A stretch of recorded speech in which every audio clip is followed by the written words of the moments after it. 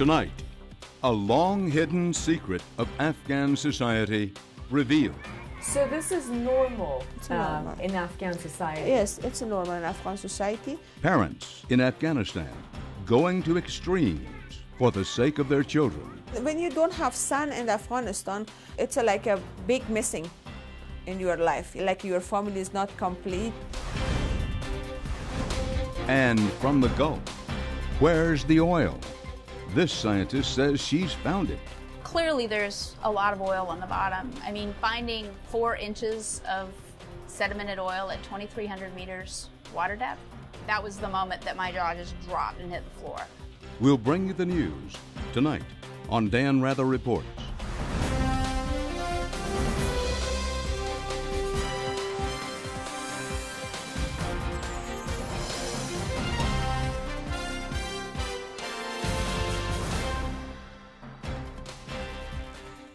Good evening from New York.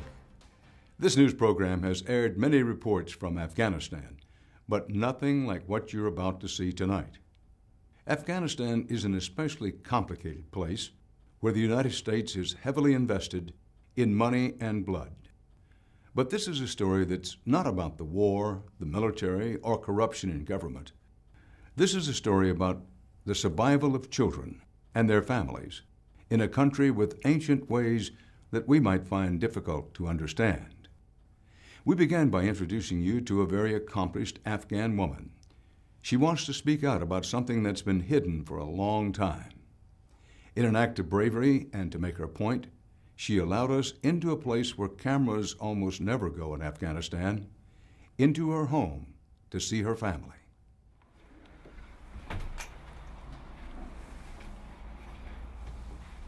Banafsha. Banafsha. Good morning. بیرنگیز. برد سر خوب بشین دندونا خوب برش کنی سعی. بیا. It's a regular morning in the home of a middle-class Kabul family that may look like many others. This is Azita Rafat. She is the breadwinner in a family of 4 children and an unemployed husband. So my first child, they're twins. They're 11 years old, and their name is Banafsha and Behishta. So both girls. Then I have my another daughter, which she's almost 9 years old, and her name is Mehrangiz. And other one is the youngest one. It's 6 years old. It's almost 7 years old, and her name is Mahnush. This is a 6-year-old girl. Azita Rafat doesn't have any sons. That drove her to do something radical that's changed the life of her entire family. She has disguised her youngest daughter as an Afghan boy.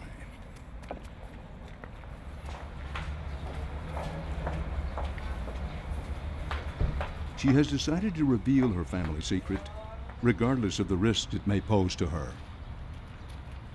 Her story is one about the extraordinary lengths women will go to in Afghanistan to create a better life for their children, even if it means masquerading your daughter as a son. Azita Rafat is a member of Afghanistan's parliament. That has already made her a target. Here, many believe that women shouldn't even leave the house, much less make any decisions. Working as a politician, special female politician, it's very dangerous, and it's costing your life as well sometimes. She speaks 6 languages and has a bachelor's degree in economics. But she's not a wealthy woman, and she cannot afford the protection most other parliamentarians have. Most of my colleagues, they have like 4 or 5 gunmen. They are guided by bodyguards all the time. At age 32, she has been in parliament for 5 years. She's one of only 68 women here. She represents her family's home province, Badghis, in Afghanistan's northwest. 500,000 people live there. Most are without water or electricity, and most are without formal education, especially the women. My voters last time were the farmers, the illiterate peoples, the poor people, the grassroots people. So, and of course, the same time mullahs. I was the first lady which got the support of mullahs in Badghis province, because most of religion people, they're not supporting female candidate. To many voters, her politics are less important than how she conducts herself in a society not accustomed to women in power. Her every move is scrutinized, especially now that she's running for a second term. Is she too loud? Does she dress conservatively enough? Is she a good mother and wife?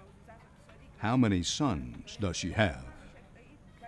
For the most part, women here are taught early on to keep their heads down and never to speak to men outside the family.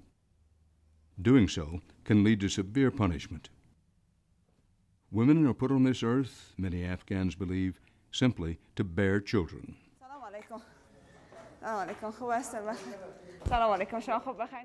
Those are also the values of many of Azida Rafat's constituents, and almost every day she meets with them as they come traveling from her province.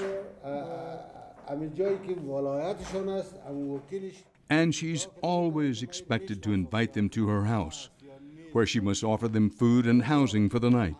For example, this night, I will receive 6 people, so I have to go earlier to home, and I have to, besides I'm their MP representative and listen for their problems, but I have to make a dinner for them, and also I should do a good hospitality for them as well till they are leaving my home. When she's in her element, Azida Rafat looks like a woman of power. But despite all of her achievements, she knows she could still be viewed as a failure. The reason? To her own husband and to many of her constituents, her true value will always lie in how many sons she has delivered.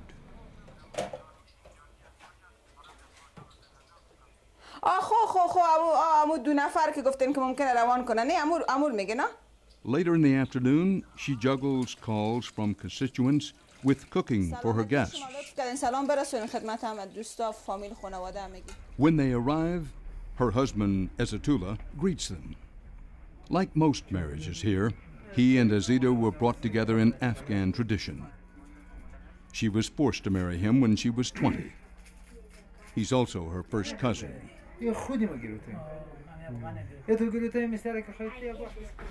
The children come home from school, donning new backpacks. No, this is boys' bag, and this is 2 boys' bag. Then Ezatullah Rafat proudly introduces his son. It used to be that when the family had only daughters, guests offered their condolences. Every day when I'm receiving the guests, all the time they are showing their regression that we are so sorry about it, we are feeling sad. You are a very successful couple and you have everything, your life is a nice life, you have value, you have high position in the society, but unfortunately you don't have son. It was all they could talk about, she says. And 2 years ago, when her husband began pressuring her to get pregnant, to try again for a son, she felt backed into a corner. Finally, she made a stunning suggestion to her husband, and then to her youngest daughter. Actually, I came with this idea. And it wasn't like only our decision. No, I asked her, because, Mehran, since childhood, she never had like a habit like a girl. She liked it to be more active. For example, I remember when she been like 4 years old, she asked me, could you buy a car for me? I want to drive, and I'll learn how to drive in the car and also take my sister with me and go outside. But when we just raised this issue that, okay, Mehran, today your father will go with you to the haircut shop, we decided to just form you as a boy, and you be our boy after this, our son after this. Or you like to be, and she said, wow, it's mean after this, play outside, fight with the boys, and also to play football, play cricket. I like it, and let's go. They turned Manouche into Mehran. Now they finally had a son. It was as simple as a haircut and a pair of trousers, but it instantly transformed the lives of everyone in the family. And they are not the first parents here to make such an extreme decision. So this is normal, It's normal. in Afghan society? Yes, it's normal in Afghan society, and also it's a very it's too much cases like this. If you are going to the village, even those people with very conservative people, you can saw a lot of cases like this. I remember one of my neighbor, she had a girl boy, and she was like 6 years old. When the Taliban came, 1 year more they continued like this, but then after 1 year they changed her dress, and she came back to the girl dress, and they kept her inside home. This phenomenon has largely escaped notice in the Western world until now. There's even a name for it. Bachaposh is what they say in Dari. That means dressed up as a boy. It has been going on for a long time in Afghanistan, through many different wars and governments. But it's something that's almost never talked about outside the immediate family. Just in Kabul, we found several other families with daughters passing for sons. These families wouldn't speak on camera, but they all said it's a well-known practice in Afghanistan that cuts across social class, ethnicity, and level of education. But in a country where there is very little official data, and where family life is strictly private, nobody knows how many girls live here disguised as boys. So what drives a family to do something that is virtually unthinkable for parents in most of the world? There are no easy answers, but a good place to start is to understand why having sons is so important here. When you don't have son in Afghanistan, so it's like a big missing in your life. Like you lost the most important point of your life, like your family is not complete. In Afghanistan, only a son can inherit land, make most decisions, and move around freely. Unlike a daughter, who must be kept indoors and protected until she becomes another man's property, a son is life insurance and Social Security to his parents when they grow old. And that's why families without sons are pitied here.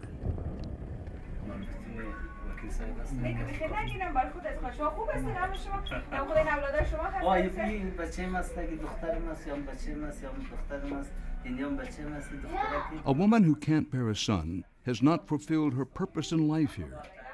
A derogatory way to describe an Afghan woman is she who has delivered daughters. With most Afghans having little or no formal schooling at all, it's even a common belief that the woman herself can determine the sex of the baby.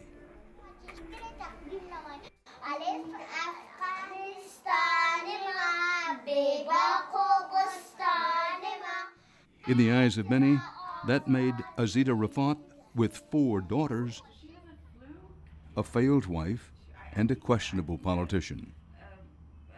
And like so many Afghan women, she has experienced firsthand what it feels like to be a disappointment after giving birth. When my mother-in-law understood that I have twins and both of them is girl, so she really was unhappy. She not congratulate me, and she started to cry, and she started to blame me even.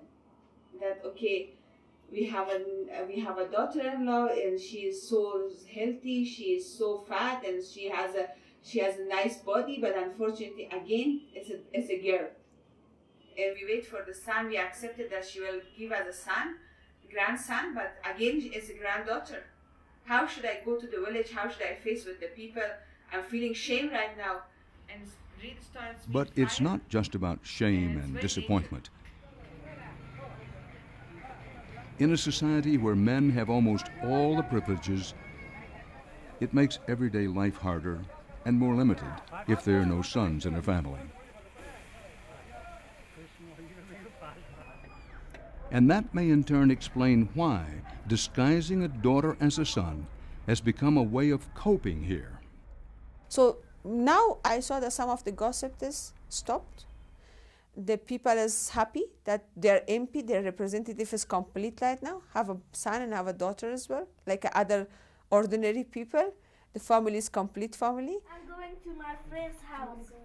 Now the pressure from her constituents is off, but that may not even be the most important way this has affected the family. Suddenly, another member of the family has access to the outside world. If we dress him like a boy, so after this we can send him to buy something, or he can help us outside work, because otherwise the girl will grow up. After 2 years we couldn't let them to go outside, buy something, doing shopping alone, so it will be much danger for them and difficult, because society will not accept these things. And at the same time I saw that my daughters have lots of freedom outside. He can play. Now, thanks to Mehran, all the Rafat girls get out of the apartment more. It would be seen as inappropriate for a family to let their daughters run around too much outside, and there's a high risk of kidnappings. But when they are escorted by a man, or even a little brother, Afghan girls see more daylight. And inside the home, Mehran receives privileges that her sisters do not. She gets to sit in on the conversations of conservative men who would not allow any girls to be present. For Mehran, because right now we change her to the boy, so but for him it's allowed. He coming, he's sitting, sometimes maybe sleeping there, or sitting beside the father, playing with their father in front of them, so it's okay. And society respect this, my guests respect this, and thinking that yes, he is a boy, so you have to be sit with the men and learn from men. Like many Afghan women, Azita Rafat says she used to be a victim of violence by her husband. It ended when she was elected to parliament. And she knows that the improved life she has created today for herself and her daughters can only continue if her husband is content. On this day, he has taken 3 of his children on a mulberry picnic with some friends.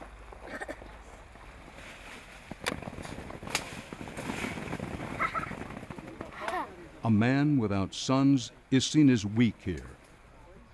But now Azatullah Rafat is pleased to show off a son by his side. بله خوش هستیم که همین مردم هم یک ذره میاد که پرسان میکنه که بچه داره ها میبینه که نمی بچه داره خلاص دیگه مردم یک ذره آرام است ما آرام هستیم دیگه. Do you think of Mehran as your son or your daughter to yourself? حالا من یک پرسان از شما میکنم بر شما مهران اما فعلا که میبینه یک بچه میبینه که چهره ازی به بچه میخونه باز بچه پوشم که هسته ایتا کوشش میکنیم که ایتا احساس نکنه که ما دختر هستم ولی فعلا بعد تا که یک دفعه کلانتر شد بخیر سن 12 ساله شد و بعد از بعد مجبوریم که In Afghanistan, a man can have up to 4 wives. Azatullah Rafat has 2 so far. Azita is his second. He divides his time between the 2 families. His first wife and a daughter still live in the province. For Azita, the ever-present threat of yet another wife in the family, a third who could produce sons, is also off for now. So it's good to be like this. We stop most of gossip. At the same time, we give freedom for one of our child to be more in the society, in touch with the society, and also help us and support us in the future. Azita Rafat. Now, coming up next, what life's been like for 6-year-old Mehran.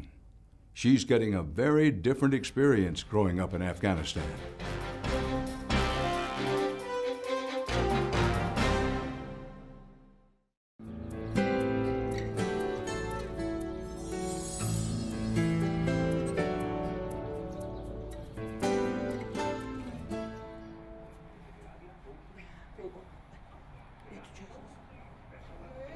Azita Rafat says that with her youngest daughter's change of appearance came also a change in attitude.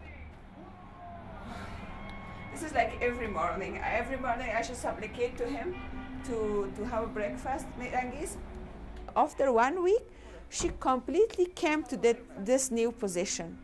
And even she changed the walking style, the talking style, and the way which the boy like sitting like a more powerful and like a more aggressive than the girl. So she completely changed herself and put herself to the new position, which was like a surprise point for both of us, for me and her father. And does Mehran think that she's a girl or a boy? Actually, right now when you ask that you're a boy or girl, so she misbehaving with you and saying that I'm a girl, not girl, I'm a boy.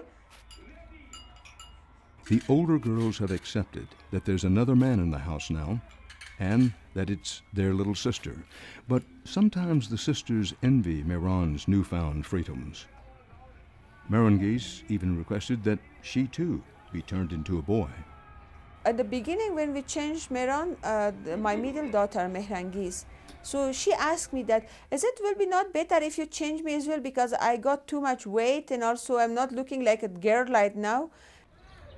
Then we sat with her father and we just talked with her and we told that this is not like a we wanted, it's like our wish to all of you turn to the boy. Mehran goes to a co-ed private school in Kabul.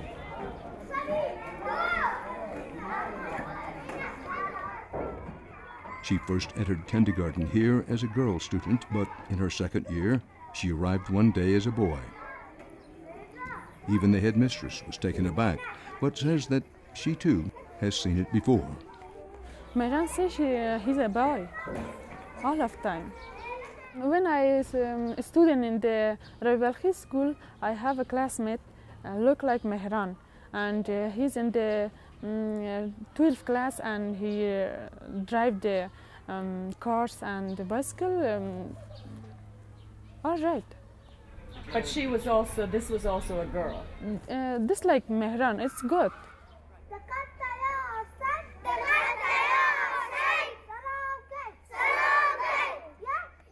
Mehran is more assertive these days, her teachers say. But if it's changed her stature among the other children, at least the teachers haven't noticed. Most of her classmates know her as a girl, but one who just looks a little different. Is this a secret? Who knows about this? Everybody. No, it's not secret. You couldn't keep it secret. My neighbors, my relative, all of them know that she's a girl, not a boy. And does anybody have a negative opinion about this? Actually, till now, not. No. Yes, the only negative which we faced, it was in the school. It was one of their teacher in the school teaching Al Quran. So he told for her, you are girl and you have to cover your hair when you are reading Al Quran. Then my daughter thought that I'm son. I'm not a girl to cover my all hair. Then I can buy a cap and put it in my hat. So like you doing, sir. So this was the very clever answer of my daughter. And next day we bought a cap for her, like other Muslim which wearing. Still, to most of her visiting constituents and to outside observers, Mehran's real gender remains a secret. It's an Afghan version of don't ask, don't tell. Few will openly question whether someone's child is really a girl, but most know that looks can sometimes be deceiving. But they all know it won't last forever, and Mehran's freedom and privileges will come to an end one day when she is no longer a girl but a young woman. Once she enters puberty, there's no more pretending. Then we will change it back. We will dress her like a girl. But 10 years or 12 years is a long time for the child. Maybe it will be difficult for her because some of the freedom will be cut. But I will try to speak with her and slowly, step by step, when she reaching to that age, so she have to be mentally prepared for this. We will try this. Even though Mehran must become a woman in the future, her mother still hopes that having grown up a boy will do her good. I'm sure most of people like brave women more than those women which they are not so strong. And I think she will have a double experience of a one boy and experience of a girl. For observers, the unanswered questions may be overwhelming. Are these Afghan parents destroying their children's lives or opening a window of opportunity for them? We may never know the answers. But for Azita Rafat, it's not that complicated. When we challenged her, she revealed another secret that she has never spoken about before. If she has been cultivated as a boy with a very different body language, different attitude, don't you think it could be difficult for her when she becomes more limited? Should I share something for you, honestly? For some years, I also been boy.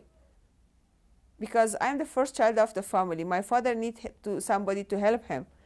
But not in that age, even later age, like 10 to 12 years, I changed my dress to boy. She grew up here, in this apartment complex in Kabul. When her father needed an older son to help with the family business, she was assigned the role of a son. For example, in the morning, I've been in school with girl dress, completely a girl, but in the afternoon, because my father needed some person to help them in the shop. We had a big shop at that time. But I dressed like a boy, and I had like a cap in my head. It was completely like a boy. And nobody recognized that I am not a boy, I'm a girl. The shop is still there. For those 4 years after school, she was on the other side. Do you think it was helpful for you to have the experience of a boy to get to where you are today? Yes, sure. How? I think it's make me more energetic, it's make me more strong. Besides this, so most of my voters is men. They vote for me. And I have to talk and communicate with them. So maybe because of this, I have more experience about the men habit in the Afghanistan. And that program, the kid program. Both Azita Rafat and her family have been directly attacked by militants in the past 5 years, just because she's a politician. And almost every day, she gets anonymous threats over the phone. But despite the risk of exposing her family, she says she feels it's important to speak out and reveal what families sometimes have to do to survive in a repressive environment ruled by ancient traditions. And my son brought a flower for me. It frustrates her, she says, that despite all the good advice on how to empower and help Afghan women and girls, very little is actually understood about their lives. I want to say for you, something in Afghanistan happening that really is not imaginable for you as a Western people. Afghanistan is very complicated country. Still, she says she's conflicted about what's happening to Miran. I know that it's very hard for you to believe why one mother doing these things for their youngest daughter. I know it's difficult. I'm human, I'm mother, and I worked for long here for human rights. I'm not because of to fulfill my wishes as I'm doing this, no. I'm just doing this because of the best, to support better my daughter. I'm doing this to show for the society that son and daughter is not matter. Runs to get it. She's hoping that there will come a day when no mother will have to make the choice she has made. I have hope that after 10 years, the situation will change in Afghanistan and we have more free and democratic Afghanistan. And it doesn't matter for her to look like girl or like boy.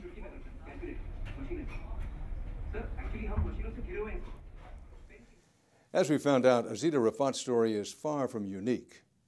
While Afghans certainly acknowledge the phenomenon, families with direct experience are, for the most part, reluctant to speak openly about it, much less appear on camera. Our producer-reporter Jenny Norberg spent weeks in Afghanistan and is here with us. Well, Jenny, you've reported from Afghanistan a number of times, as have I. I never heard about this in over a dozen trips to Afghanistan in over a 15, 20-year period. Didn't hear about it from any diplomats, didn't hear about it from any military people, didn't hear about it from any Afghan officials, didn't hear about it from Afghan friends that I knew fairly well. Had you any hint of this at all before you stumbled across it? No, none at all. It's a question that you can't think of before you almost have the answer. And once you start asking, it turns out to be true. But no, never. I think, if I may elaborate, that it very much has to do with a country that's been in war for such a long time. And I do get the sense that family life is very private. It's rare that you're invited into a family, and even more rare that people open up and speak about their lives. It's a place where you mind your own business. Well, now, what about Western relief agencies and NGOs? Were they aware of this? Did they know about it? Oh, I went to them first. I can't say, but the ones that I spoke to either didn't know what I was talking about or said that it did not exist. So from then on, I just mostly spoke to Afghans, and it turned out that almost every Afghan that I asked had a story of a neighbor or a relative or a colleague or a former schoolmate who had at one point done this. Well, tell us about some of the other people you found. Well, there was one story, for instance, about a 10-year-old girl in a very poor neighborhood of Kabul. Her name is Mina. She's in a family of 8 sisters, where she is essentially the family breadwinner, working in a store during the day as a boy, again with a short haircut and traditional Afghan clothing. And as there are only girls in the family, only sisters, this is what the family has decided to do for survival. And some of the others? There are children, but I also met a few others, among them Zara, who's 15. And that gets more interesting even because it's a teenager. And when she opened the door to her apartment, to her family's apartment, she was dressed in a suit. And I wasn't even quite sure whether this was a young man or a young woman. It turned out that she had grown up as a boy and had brothers in the family too eventually, but just decided that she didn't want to go back because she does not like to be a girl in Afghanistan because she feels that they're badly treated, and she preferred to stay as disguised as a young man at this point. And her parents are conflicted about it, but they still allow her to do it. What am I to say, what will you say to those people who say, this is just another case of a small group of people, very small in the great scheme of things development? What do you say to those criticizing? Well, first of all, we don't know. We don't know how many little girls, how many young women, how many adult women live today as boys, young men, and adult men in Afghanistan. We just don't know that. So whereas we have what we can call anecdotal evidence of this, we don't know what the bigger picture is. But I would disagree also if you told me it wasn't a big deal, because this is a place where we have invested enormous amounts of money and manpower and expertise. All the best experts are trying to figure this country out. And something that goes on just below the surface that has to do with how people live their everyday lives, and you just have to ask yourself, what else are we missing? Well, bottom line, both as a reporter and as a woman, what's your takeaway on this? I think that as we first started out discussing this story, as absurd as it is to us, we must remember that this is an extremely different culture, and it does make sense when you think about it, because throughout history, when people have not been able to be who they are, or when you've separated, religions or, men and women and ethnicities, stuff like this tends to happen.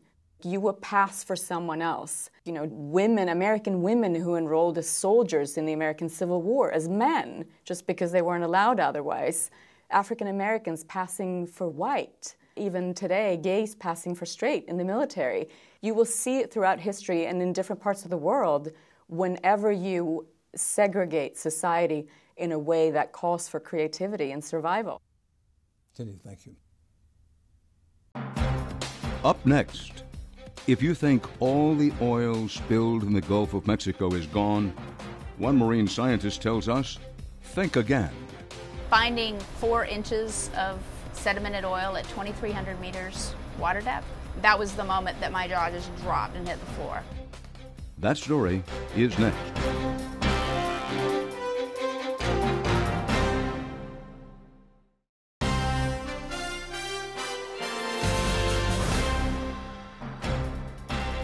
Now we move to the Gulf of Mexico, where we find that the news cycle may have moved on, but the pace of scientific research is racing ahead at a very rapid clip.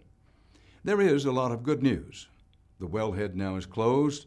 The ecological disaster of oil on beaches and wetlands largely hasn't happened, at least not yet. The government is saying that much of the oil has been consumed by the Gulf. But despite all the rosy talk, scientists are not ready to proclaim mission accomplished.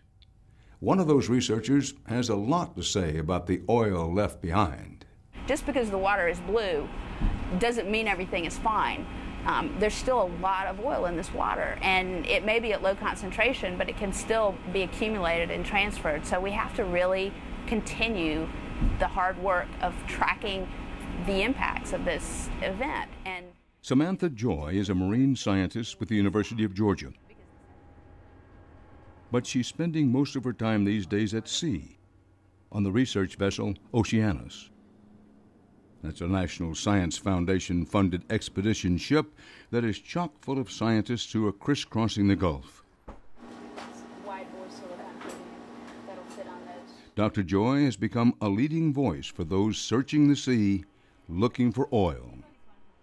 On the day we were allowed on board, the ship was about 30 miles south of the mouth of the Mississippi River, about halfway to the site of the worst oil spill in American history. 4.9 million barrels of oil spewed into these waters, and even though you can't see it on the surface anymore, Samantha Joy does not believe the oil has disappeared. you know, this is an environmental disaster, it's a tragedy, but it could become an even bigger tragedy if we don't continue to track this oil. You know, the oil's not gone, it's just not floating around on the surface anymore. And it's on the seafloor, it's in the water, it's dissolved or dispersed. It's there, and we have to understand what happens to it. It may not be on the beaches, which is a really good thing. It may not be on the coral reefs of Florida, which is a really, really good thing, but it's still in the water and it's still having an effect. And, you know, Exxon Valdez, I don't think that people really understood or sort of had a full grasp of the impact of that spill on the system for 5 years or more. And it's still having an impact on the system. So to think that this is going to be miraculously fixed in 4 months, in my mind, that's wishful thinking. It's not what's really happening. Samantha Joy knows these waters, and especially what's far down below on the ocean floor. I don't think we're going to have time to get it in the airport. For the past 6 years, she's been studying the sediment around the site of what coincidentally became the Deepwater Horizon blowout. The well was officially capped on July 15th, but stopping the flow of oil didn't stop the questions, especially the most contentious question of all: where did the oil go? Joy and other marine scientists said in August that 80% of the oil remained in the Gulf. But the National Oceanic and Atmospheric Administration, or NOAA, released another finding about the same time that seemed to say just the opposite. It was an announcement that received a lot of press attention and gave the public a sense of relief.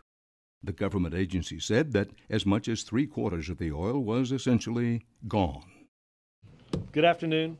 At the White House on August 4th, the director of NOAA, Jane Lubchenco, was upbeat. The vast majority of the oil has either evaporated or been burned, skimmed, and recovered from the wellhead or dispersed.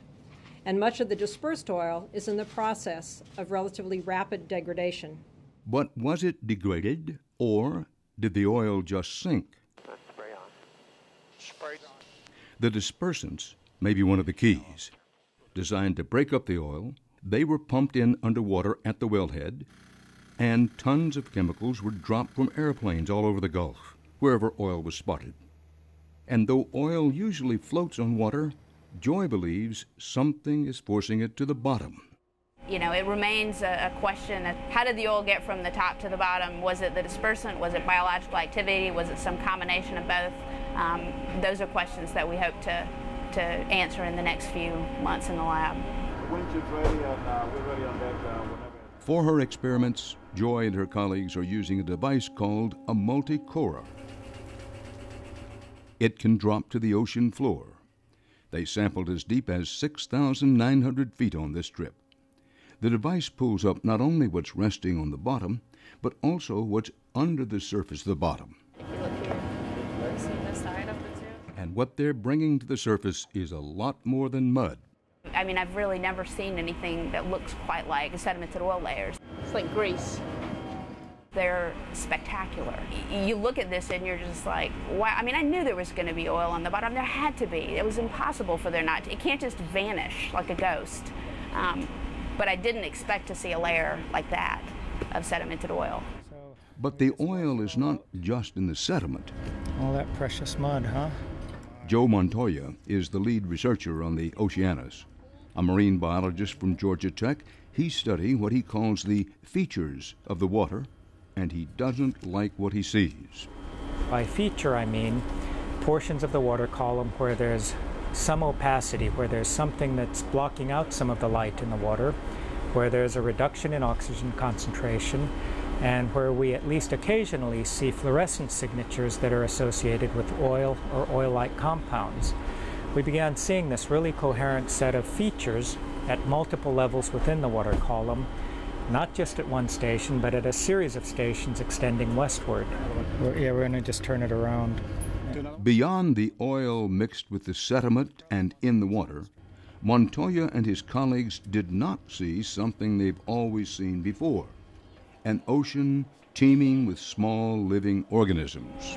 The first big finding after we got back out here was to the northeast when we found a thick layer of sedimented oil on the seafloor. And in amongst that layer of sedimented oil were a lot of dead zooplankton and worms. It looks like the oil settled through the water column and just pulled things out with it.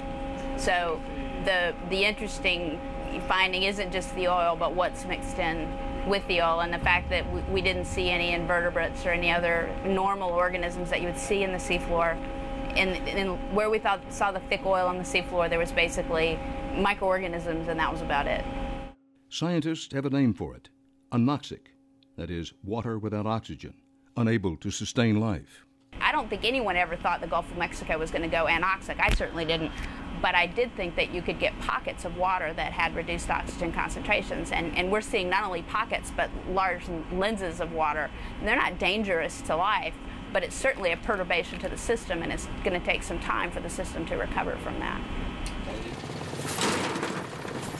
And while the Gulf has been open to commercial fishing again, at the bottom of the sea, scientists like Samantha Joy are reporting some disturbing sightings. We found numerous dead worm tubes that didn't have worms in them.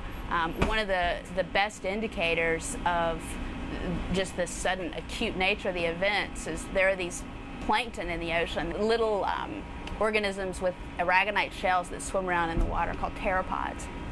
Pteropods are tiny organisms that are at the bottom of the food chain, but they're an essential nutrient for larger fish, and that food is now gone in some parts of the Gulf. The core samples are revealing an ocean floor littered with shells, but no pteropods. And it looks like a graveyard for pteropods in some places. So that tells you that these guys really got hit hard by the oil. And presumably, I can't imagine why else they would just be suddenly falling to the seafloor en masse.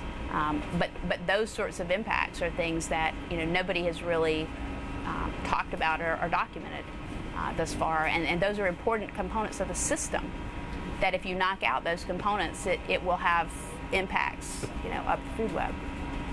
Pteropods are zooplankton, and when you think about microorganisms, phytoplankton, zooplankton, small fish, bigger fish, so it all kind of goes together, and when you knock out one level, you're impacting the next level, and then you're impacting the next. It's a cascade. And the point about the pteropods isn't really who eats them. It's the fact that if the pteropods are getting knocked out, that's a visible thing that you can see. Samantha Joy and her team are back on dry land now. The Oceanus just returned to port, loaded with sea samples that need further analysis. We've all been scratching our heads trying to come up with alternative explanations, but the most obvious thing is it's surface oil that has sedimented to the bottom, and that's not far-fetched. Before she could leave the ship, she was already taking calls from scientists in Washington. The word was already out on what she found. I mean, clearly there's a lot of oil on the bottom. I mean, finding 4 inches of sedimented oil at 2,300 meters water depth, that, if I had to say what was your jaw-dropping moment during the cruise, that was the moment that my jaw just dropped and hit the floor, because I thought there would be nothing at 2,300 meters. Everybody's jaw dropped. And she says she's relayed the coordinates of her findings to government scientists so they can see it for themselves. The worst of the oil was about a mile straight down. The problem has been that, in my opinion, the federal officials want it to be perfect. They want to know that they're absolutely correct in what they're going to say, and therefore they don't want to put information out there, perhaps, until they can emphatically say this is what's happening and this is the deal. As an academic scientist, you can never be certain about anything. Nobody can. Nothing's 100%, and we can't say how much oil is on the bottom, but we can certainly say that we sampled sites in May that didn't have any oil, and now 4 months later they have 3 to 4 inches of sedimented oil on the surface. That's a big difference. The sedimentation rate out here is not 4 inches a year.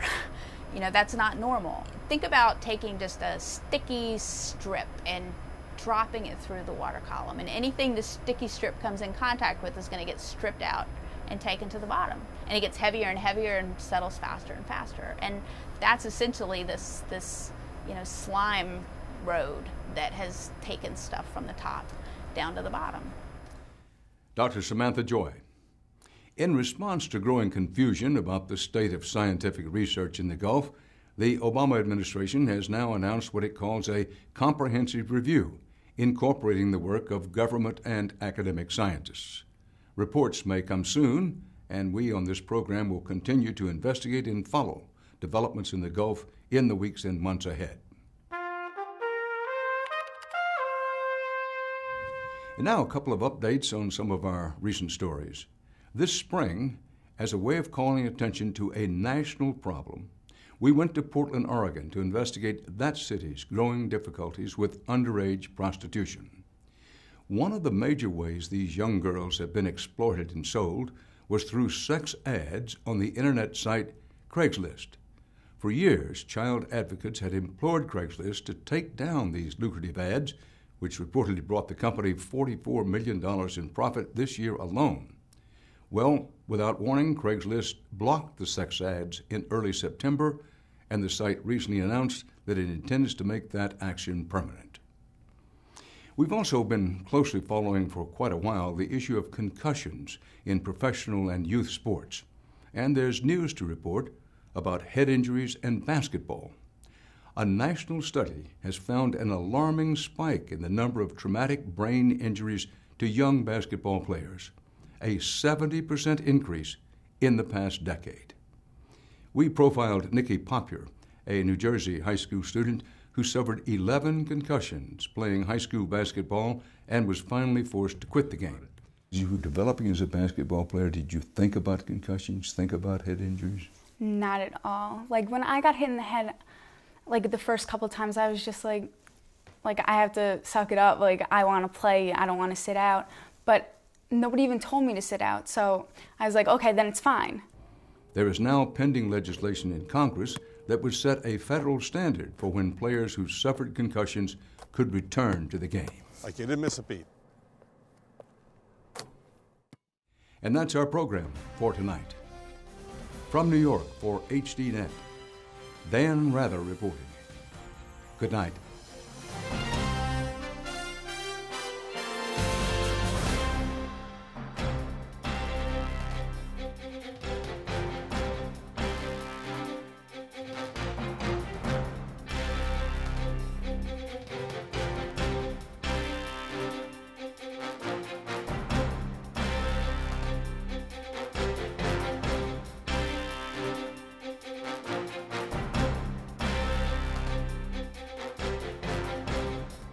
If you would like to add your name to an email list for information on upcoming programs, or if you would just like to send a question or comment, please email us at viewer@hd.net.